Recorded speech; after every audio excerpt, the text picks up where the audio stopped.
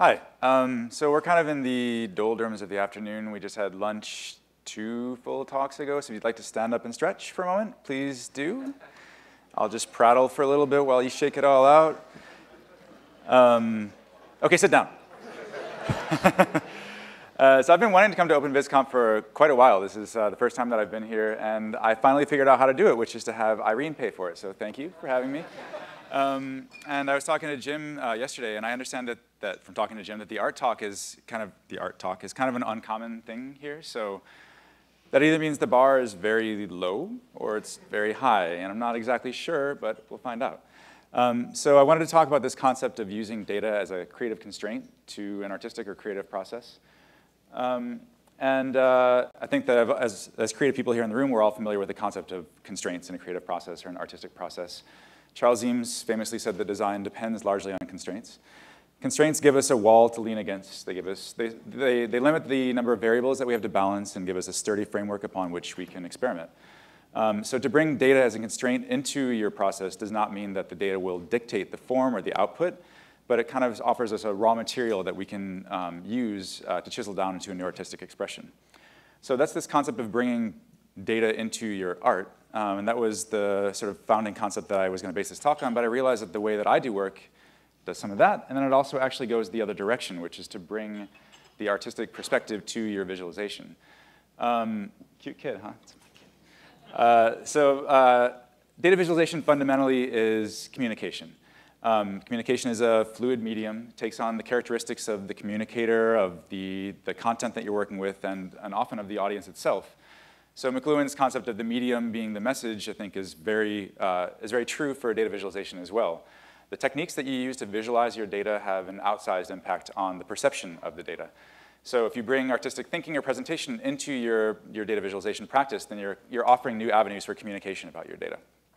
So we talked about bringing data into our art, and I think that generally results in what we refer to as data art, which is sort of first and foremost, it's art, right? The intention is to generate an artistic work, and then the data are used to augment the art in some way or to constrain the art.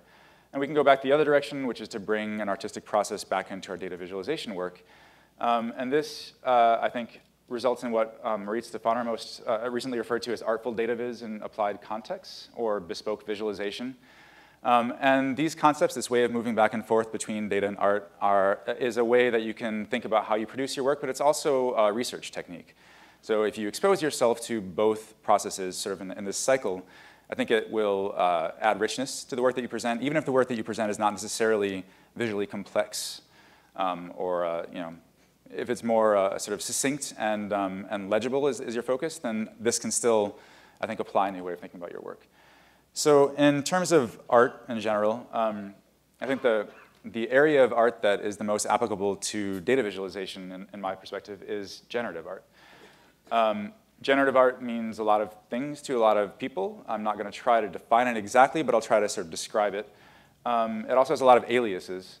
So it's known as algorithmic art. Creative coding is a newer term. Procedural art, and even just computer art, whatever that means. I guess it means generative art. There are a number of characteristics of generative art that I think help to describe it. So the first is that, of course, it's generative, right? You generate something through a process, and that process usually employs a set of rules and a system within which the rules sort of bound the transformation of your input into some sort of output.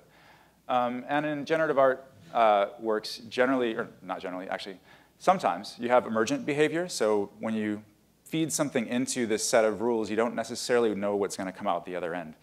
It's not a requirement of generative art to have emergent behavior, but I've found that some of the most compelling works of generative art do exhibit emergent behavior. I think in the context of data visualization, emergence is not necessarily something we want, because if we don't know how our end result is going to look, then how do we know how we're going to convey and communicate to people? So there's pros and cons depending on how you're looking at it. Sorry, I have another bullet point slide, and then one more after this. We'll get through it. There's a number of techniques that I think are applicable from generative art to data visualization. You can think of algorithms, randomness and probability, particle systems, recursion and repetition, motion, and color.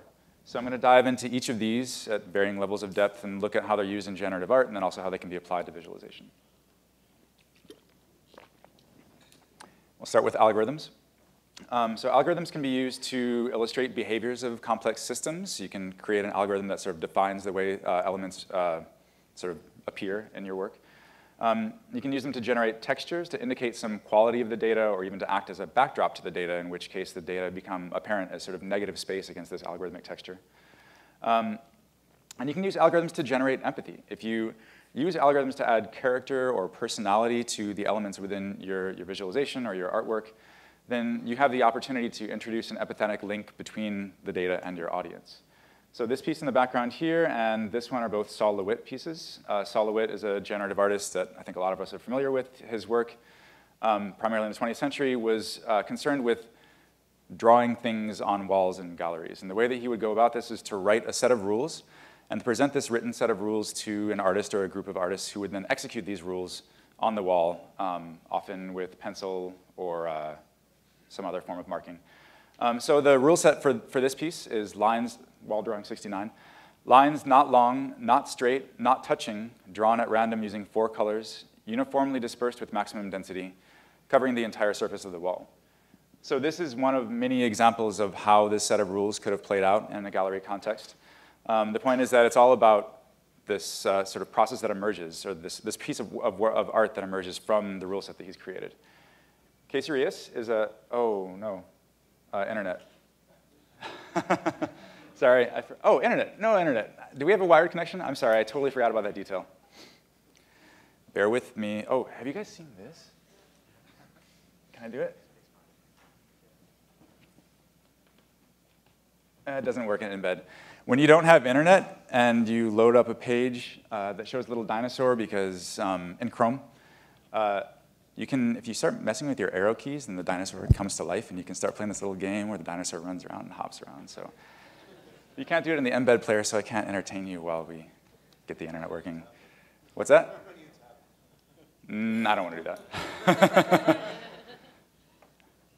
OK, let's try refreshing, maybe. Oh, no, I'm sorry. Totally forgot about this detail, and I can't see where system preferences is. Is this it? Yes.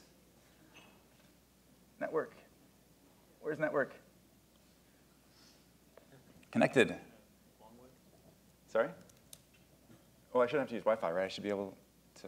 This should just go right to it. It looks like I'm there. Let's try one more time. Oh, go back. All right, we got it. Thank you. OK, network. Thank you. Sorry. Where's my mouse? I need it. OK, so this is a piece by Casey Rios. He also follows a very similar pattern to Sol LeWitt. Before I get into that, I'll say that he might be familiar to some of you as the co-creator of processing with Ben Fry at Fathom here in Boston. And Casey's practice is very similar to Sol LeWitt's in that he will also set up a set of rules, and then instead of having artists execute his rules, he has software execute his rules. And he'll often even display his rule set alongside his works on the wall in the gallery. So the rule set here, is a rectangular surface filled with instances of element 3, which is another rule set, each with a different size and color. Draw a tiny transparent circle at the midpoint of each element. Increase the circle's size and opacity while its element is touching another element, and decrease it while it's not. So we can see, similar to Sol LeWitt, that this pattern emerges, this artwork emerges based on this set of rules. Here's an example that is more directly tied to data visualization. This is a piece by Nervous System, also in Boston, in which they have an algorithm that generates what they call a highly controllable anisotropic macroscopic foam structure. Sorry, Amanda. It's both lightweight and strong. It's a cellular structure. And what they do is they adapt the density of that foam. They adapt the density of the foam per the foot strike of the runners. They sample individual runners' foot strikes. So we'll see here in a moment the areas of highest force from the foot strike are the areas of the highest density in that foam that it's generated with an algorithm. So the presence of the data actually manipulates the algorithmic texture here. This is a piece that I did for Stamen for a news visualization showing news organization that shows the stories that are getting the most views at the center of a cluster that's determined by all of the other stories within that section. So this algorithm is a simple clustering algorithm that lumps together everything that's in the same section of the paper, But by using an algorithm applied to a particle system, I can then sort of remove that algorithm and allow the particle system to fall back into a more standard layout. Randomness and probability is another technique that is used to great effect in generative art. I think less frequently in data visualization, but we can use it. We can use it to indicate natural variation that's inherent in the data for which the quantity is undefined or perhaps not as useful to understanding the patterns within the data. We can use it to represent fuzziness in data. So data are observations, fundamentally, and they're not always precise. Like analog instruments, for example, have a lot of inherent fuzziness. Or noise. Using probability to represent probability itself is something that we often have to deal with as data visualizers. This is a very early example of a generative artwork in which randomness is very critical. It's called Musikalisches Würfelspiel. Apologies to any native German speakers. And basically what you do is you roll the dice, and you hear things if the video plays. Whoa! Sorry. All right. No, play.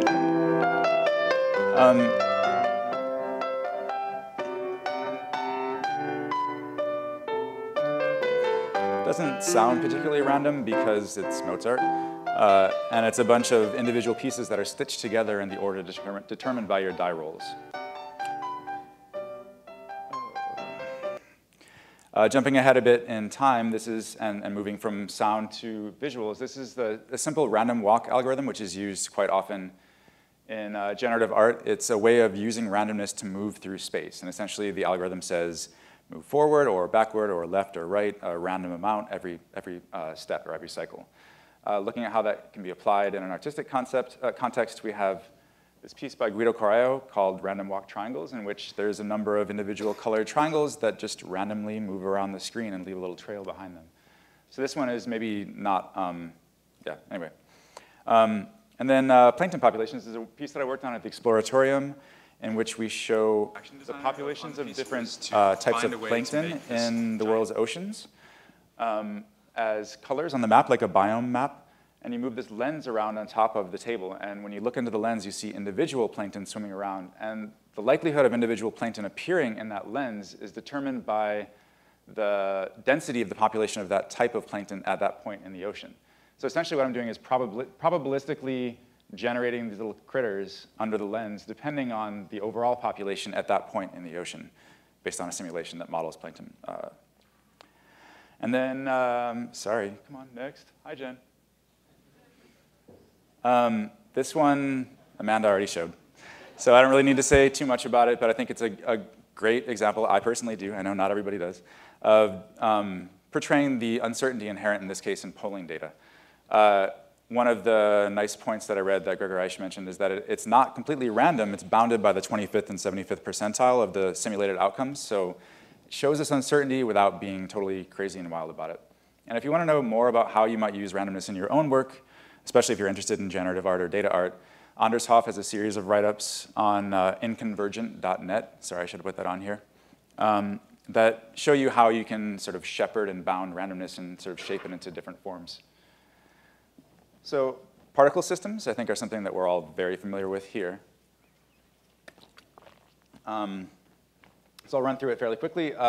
We can use particle systems to represent components of a system, representing the behavior of a system via the interaction between particles. We can also show relationships between elements. So for example, a force-directed network graph in which the distance is inversely proportional to the strength of the relationship between the nodes. And to show data elements. So data elements don't have to be dots on a screen. They can show complexity on their own. They could be glyphs, they could be rows charts, curves, whatever, something that has sort of inherent representation within it and then has sort of more of a bit of meta information about the entire system. This is an early example of a particle system from 1986 by Craig Reynolds called Boids. I think a lot of you are probably familiar with this one. The simple rule set here is that each particle attempts to stay as close as, well, approximately the same distance from all of its adjacent particles. So what ends up happening then is that this particle system naturally exhibits flocking behavior just from that simple rule set.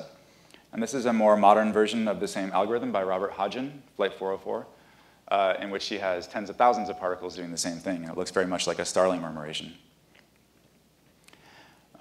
This piece by Memo Octen and Quayola is a data art piece that visualizes the movement of Olympic athletes from 2012 Olympics. And what they've done is run video analysis on footage of the Olympic athletes and then use that to determine sort of salient points of their bodies as they move through space and then apply that to particle systems. Particle systems are triangles, lines, bars. They use different forms as the piece goes on. And I would love to sit here and watch the whole thing, but I can't. This piece by Zach Watson at Stamen, Facebook Flowers, shows the spread of a George Takei post on Facebook as it moves through the entire social network of Facebook. Well, not the entire network. And each one of these petals is an individual share. So when we see these bursts, these tendrils, that's sort of a viral moment where it gets shared sequentially through a lot of people. I know that we all know this piece by Fernando Villegas and Martin Wattenberg, in which they set up a flow field. Well, I don't even need to show it because you all know it, right? They set up a flow field from NOAA wind data and then introduce particles into it.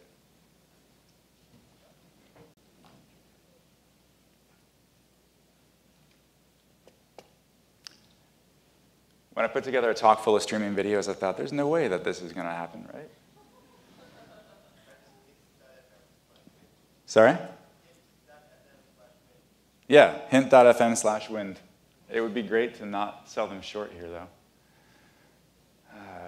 I'm going to move on to the next one. My apologies to Fernanda and Martin. Great, so my work loads and theirs doesn't. So this is a piece that I did at the Exploratorium that was sort of inspired by their work, hint.fm/wind. You should go check it out if you haven't seen it. Instead of using individual dots for particles, I'm using low alpha white squares. And instead of using only wind data, it's also using a model from NOAA that forecasts liquid water content in the air, so what we call in the Bay Area fog. This is essentially a fog forecast that is then projected onto a topographical model at the Exploratorium, and you can see the fog actually sort of follow the patterns that we're familiar with, where it rolls over the mountains. This is 280 running right here for anyone in the reservoir familiar with the Bay Area. And it kind of goes between the peaks of the mountains. So this is where things get a little strange. Recursion and repetition, I think, are tough to find a use case for in data visualization, but I think that it exists. Just trying to rack my brain to figure out any context in which it would happen, and the one that I found is contexts or domains in which recursion and repetition are really critical. So machine learning, genetics, and evolution are kind of the only places that I've found recursion and repetition to be useful for data visualization. But if you have other ideas, I'd love to see that. This is one of my favorites from back in the heady days of Flash from Yugo Nakamura. It's yugop.com, which is no longer online, unfortunately. But this is a simple algorithm in which a clay ball splits apart into two clay balls, and then that splits apart into two clay balls. And whenever there are 4 clay balls adjacent to one another, they crumple back together into another clay ball. And the space is bounded at a grid of 16 by 16, which means that when we fill up the screen, we end up with this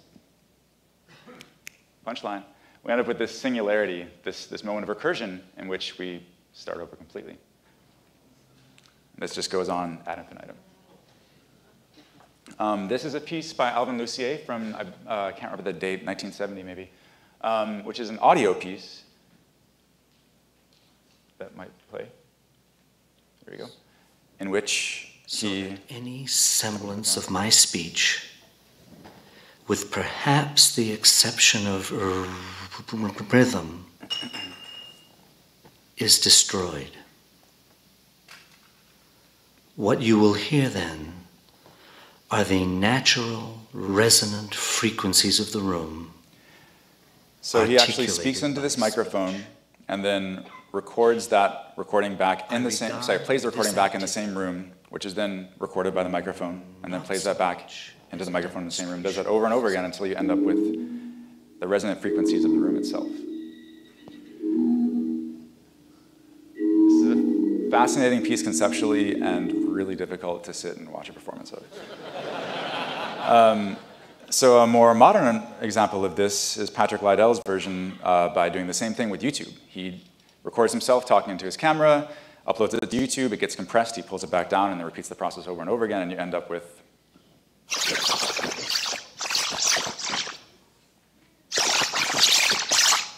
scary, right? That was about 1,000 iterations right there.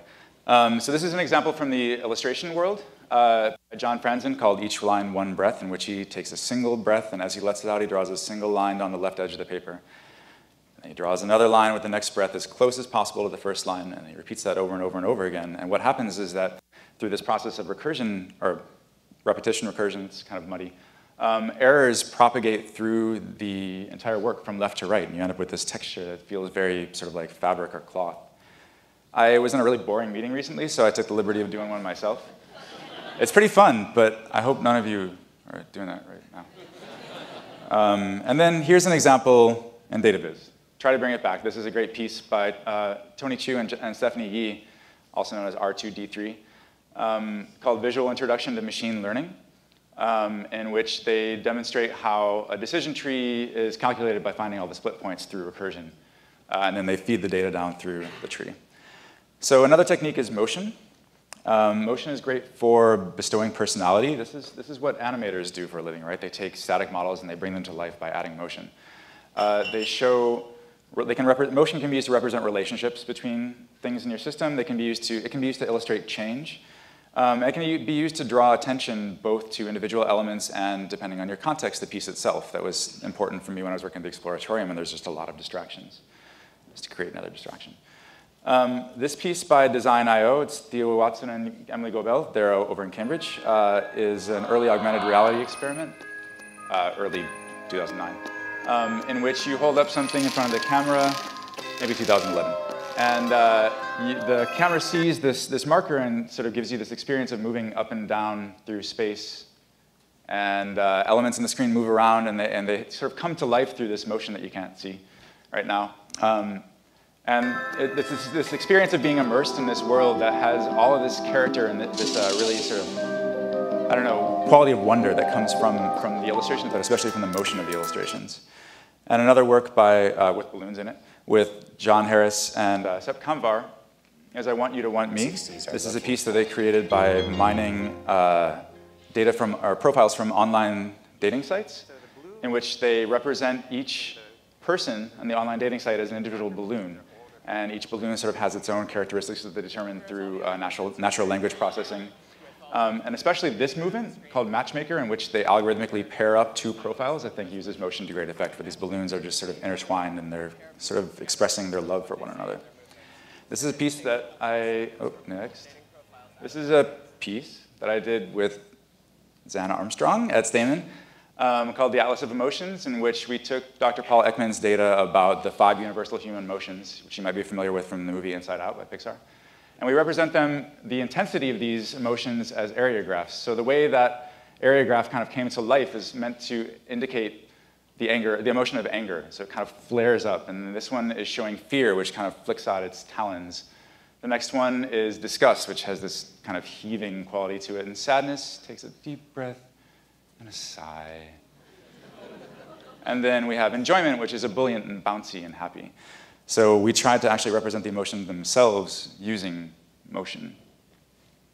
And of course, the canonical example of how we can use motion to indicate a change in state is Hans Rosling's 200 countries, 200 years, 4 minutes. Despite the enormous disparities today, we have seen 200 years of remarkable progress. That huge historical gap between the West and the rest is now closed. In which we see the world's countries lifting themselves out of poverty, increasing their lifespans and their per capita net income. So color. You obviously all know why color is important to data visualization, so I'm not going to attempt to drill into that too deeply. But it's worth mentioning it's good for encoding, for highlighting, for legibility, and then also, of course, for visual appeal. So rather than talking about how we can use color, I want to talk a little bit about how generative artists source color. Of course, we can use Color Brewer, but there are other techniques as well. This is a piece by, that was not meant as a stab. Color Brewer is awesome. You should all use it. Eric Notsky was a Flash artist back in the 2000s, primarily.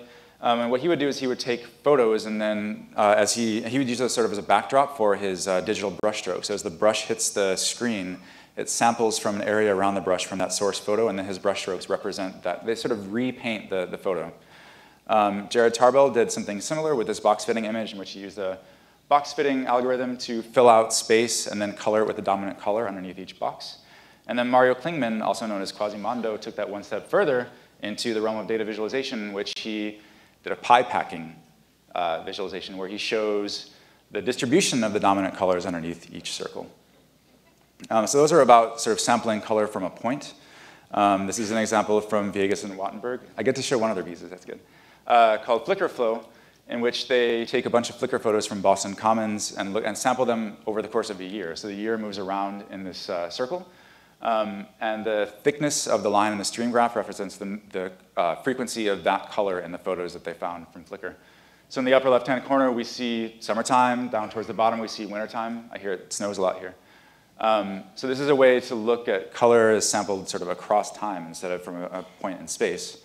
And Brendan Dawes did something similar with Cinema Redux. This is Alfred Hitchcock's Vertigo, broken down into individual frames. So I believe it's 1 frame per second, reduced to an 8x6 pixel image, and then a matrix made of that. So what you end up with is a reduction down to sort of the primary colors of each frame.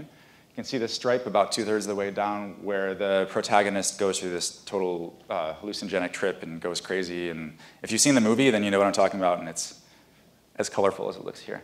And then Kevin Ferguson has a piece called Western Roundup in which he watched a bunch of Westerns and averaged all of the frames together. So this is sort of both across time and then across space where he's sourcing his colors. Great, so I showed you a bunch of pretty pictures, and I know this is OpenVisConf, not I/O, so there's probably more skeptics in the audience than I might find at I/O. So I just want to say that while this is a celebration of complexity and artful techniques, I'm not advocating for this in all cases. You need to use these techniques responsibly if you're aiming for clarity, if you're aiming for the ability for people to sort of understand the point immediately when they look at your visualizations, then a lot of these techniques are probably not going to work for you. So just be conscientious about how you apply your techniques depending on the context, the audience, and the data set. And this is a conversation that's been bouncing around the visualization community lately, is how we make these decisions depending on what role we have, depending on what kind of products we're making.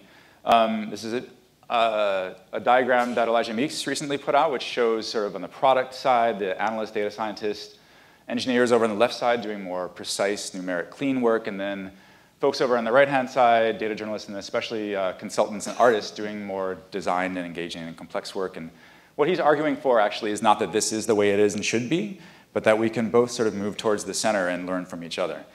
And this is especially relevant to me personally because I just transitioned from Stamen Design to Uber, to Nico's team. So I moved from the right side over to the left side, but I want to land somewhere in the middle. And this conversation is something that we've tried to capture in a Medium publication, Visualizing the Field, and we would love to hear from all of you. If you have thoughts about it, then please tweet me, and I'd love to tell you more. The next few slides I have are another side project, and I was happy to hear that there are other people here in this room that are considering this as well. Lately, I've been feeling like I'm not very well represented by my government, and I've been trying to think about what I can do about that and why that is. And I think that this is a large part of it. This is about the 3rd time, maybe the 4th, that gerrymandering's come up in this conference, which is awesome. And this, I think, is a fundamental reason why I don't feel well represented. Our system of representation is broken. So some folks have come together to address the problem. We have a D3 team. There's some people from Stamen, current and former. There's people from Cardo and from Mapzen and some other folks. And we've been starting to do some experiments. This is one by Mike Migursky, where he used the efficiency gap metric to generate a bunch of different what-ifs for Wisconsin. So this is 6 different ways in which the district map could be drawn fairly, according to the efficiency gap metric for Wisconsin. And it all started when Waldo Jaquith from US Open Data contacted Stamen to ask us to do a piece in which we bring the redistricting process out of the smoky back rooms and out into the public. It essentially uses GitHub as a backend for displaying redistricting proposals, allowing the display of revisions to that, and then for people to comment and potentially even to suggest their own alternatives if they're so inclined. So another call to action, if you're interested in trying to fix gerrymandering, then tweet me and I'll get you on the Slack and we can go from there. Thank you.